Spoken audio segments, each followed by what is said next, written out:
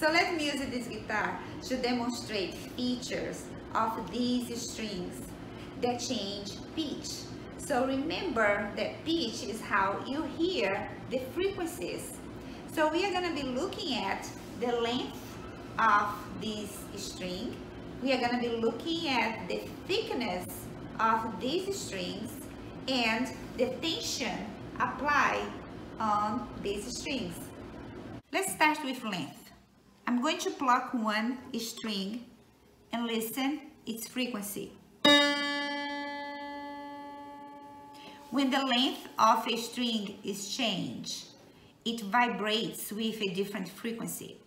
So what I'm gonna do is I'm going to press this string to change the length of its vibration.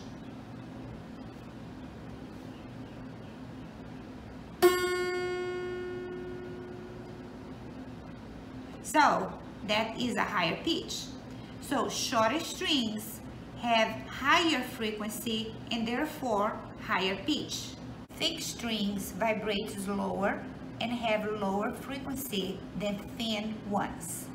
This means that the thin string has higher pitch.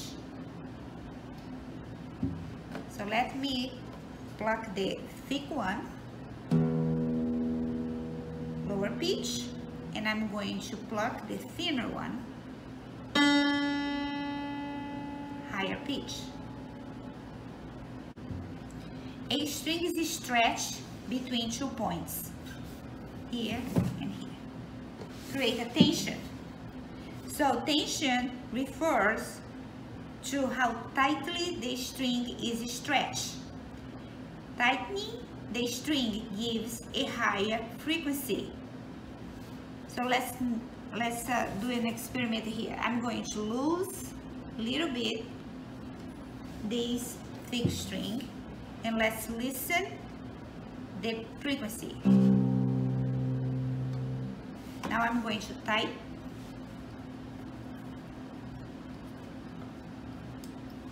and let's listen the frequency. And this is tension.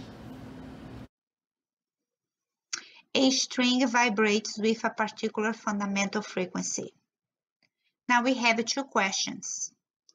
One is what happens when you make the string shorter, thicker, thinner, tighter, looser, or make out of different materials.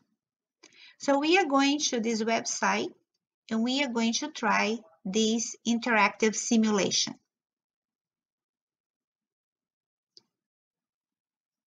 I want to take you to this website, NDT, Non-Destructive Testing Resource Center.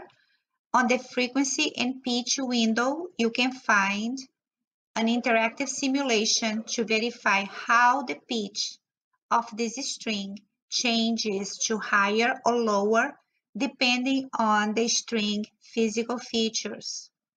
We have 4 options to compare the pitch by changing one variable at a time.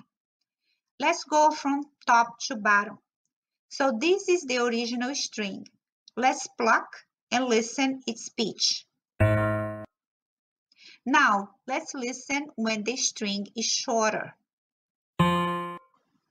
That's right, we listen a higher pitch. In this second option, both strings have the same length, but the bottom one is thicker. So let's listen when we pluck each one and compare.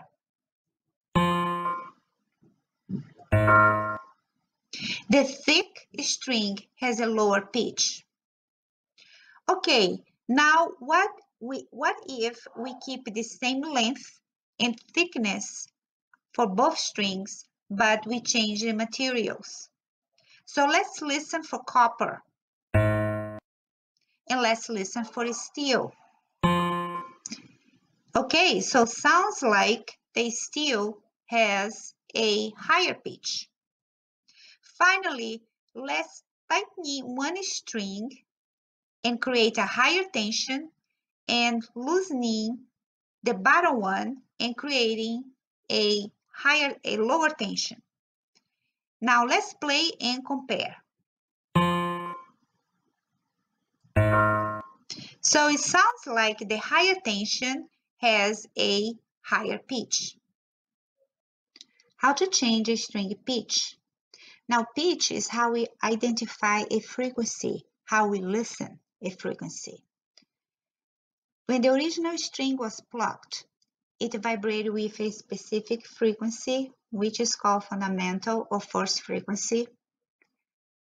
Now, it's possible to produce different frequencies by changing the physical features of this string. In this interactive simulation, I compare the pitch of 4 different physical features with the original string, and the simulation results from NDT Resource Center website are listed below. For the length, shorter strings have higher frequency, therefore higher pitch. Thickness. Thicker strings have lower pitch. Tension.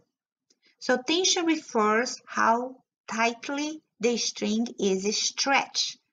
So tightening the string produces higher tension. So those higher tension strings produce higher pitch. Material composition. So depending on the material, so the string made of denser materials like steel have higher pitch than strings made of less dense materials like copper. So now how we are going to incorporate tension and density of the materials to calculate speed and other variables of a standing wave or a harmonic. So remember, this is our fundamental frequency. So this is the sequence that you are already familiar with. So we know that in this string can fit half of a wavelength. So this is the vibrating string, and deriving the wavelength from this formula is 2 times the length of the string. So use the speed of the wave, which is the wavelength times frequency. Now make the substitution and make the frequency in terms of speed and length. So that's the final formula for our frequency, fundamental frequency. So now let's incorporate the velocity of the string in terms of the tension, in terms of the density of the string, which means the material that makes the string. So T is the string tension in Newton, and tension is a force. This density is called string linear density in units of kilograms per meter. So we are going to represent it by the Greek letter mu. So we know that our first harmonic fundamental frequency is speed over 2 times the length. So now we are going to replace the speed by this formula. So our final formula is this. So 1 over 2L times V, which is square root over of tension over mu. So let's do a couple of problems. Example 1. The linear density of the A string of a violin is 7.8 times 10 to the minus 4 kilos per meter. A wave on the string has a frequency of 440 hertz and a wavelength of 65 centimeters. What is the tension of this string? So this is what was given. The length of the string, now in meter, the frequency, the string linear density, that's what it is, which is mu, and is looking for the string tension. So we need to calculate first the speed of this wave, and you have all the components for that. So we have the wavelength, and we have the frequency. So the speed of the wave is that 0.65 times 440, which is 286 meters per second. So now we are going to use this value to find the tension. So we need to rearrange this formula. So how we are going to do, we are going to square both sides. So when we do, the square root here is going to disappear. Now we can do cross multiplication. So T is equal mu times V squared. So V is 286 squared times the linear density. So the tension is 63.8 newtons. Pretty straightforward. Let's go to our second example. On a cello, the string with the largest linear density, 1.56 times 10 to the minus 2 kilos per meter, is the C string. The string produces a fundamental frequency of 65.4 Hertz and has a length of 0.8 meter between the two fixed ends. Find the tension in this string. So here is our data, what was given in the problem, the length, the frequency, the string linear density, and is looking for the string tension. So we need to rearrange the equation in function of the tension. So that's our original equation. So what we're going to do here is we are going to do cross multiplication 2L with F. So now it's right here, and you keep this square root of T over mu. I add the 2 here just for you understand the next step, which is I'm going to square both sides. When I do, the square root is going to disappear because it's going to be 2 over 2 is 1. Now I'm going to make my substitution 2 times the length, which is 0.8. The frequency is 65.4. All these square is equal to the tension over the linear density. And what I'm going to do now, I'm going to cross multiplication again, and T is equal to 2 times all these numbers here, square, times the linear density. So my final answer is the tension is 100, almost 171 newtons. Okay. So let's go to our last example. Example 3, a string of length 0.28 meter is fixed at both ends. The string is plucked and a stand wave is set up that is vibrating at its first harmonic. So just that go up and down. The traveling wave that make up the standing waves make a speed of 140 meters per second. So what is the frequency of vibration? So that was given. And this is what it's talking about, our first harmonic. So we know that we are going to use the first frequency formula.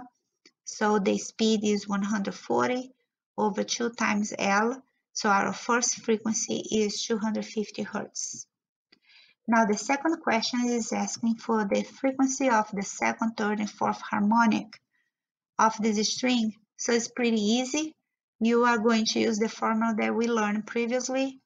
That's the general formula for fundamental frequency for the all harmonics in terms of the fundamental frequency. So we have the fundamental frequency, F1. So the second, third, and fourth harmonic is going to be like 2 times the first frequency, 3 times the first frequency, and 4 times the first frequency. So now we have the sequence of harmonic. So we did 3 examples with what we applied today that we learned about that we can incorporate now tension and density in our study of sound waves. Humans typically are capable of detecting sounds with frequencies from above 20 Hertz to around 20,000 Hertz. So this range is called audible frequencies. Like humans, animals can detect sounds with a wide range of frequencies. Some animals can hear higher frequencies than humans, like bats and whales. This range is called ultrasound, while others, like elephants, communicate with frequencies below the human hearing range, which is called infrasound. So this table shows a typical frequency range that some animals can detect sound. For example, the lowest one is the elephant, from 14 Hz to 16 Hz. Is really low compared with humans have a wide range of hearing, and then we have birds, cats, dogs, and the higher ones are bats and whales, which are the ultrasound. So frequencies below 20 Hz is called infrasound, and frequencies above 20,000 Hz is called ultrasound. On the next slide, we are going to test our human hearing range. The range of human hearing is between 20 Hz up to 20,000 Hz. So let's test our hearing using this online tone generator and slide the frequency tab from 1 Hz up to 20,000 Hz and listen our acoustic range.